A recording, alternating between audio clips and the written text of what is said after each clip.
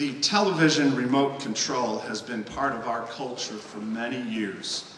It has allowed people to relax in their easy chairs and exercise total control over their viewing experience.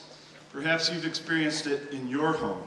One person gets a hold of that device, and channels are easily and sometimes frequently switched. The sound can be muted, and action can be paused, all at the touch of a button.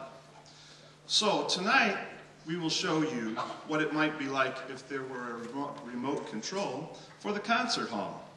From Mozart to Beethoven, from Offenbach to Sousa, from opera to the sci-fi channel, complete with muting and pause. Here is remote control.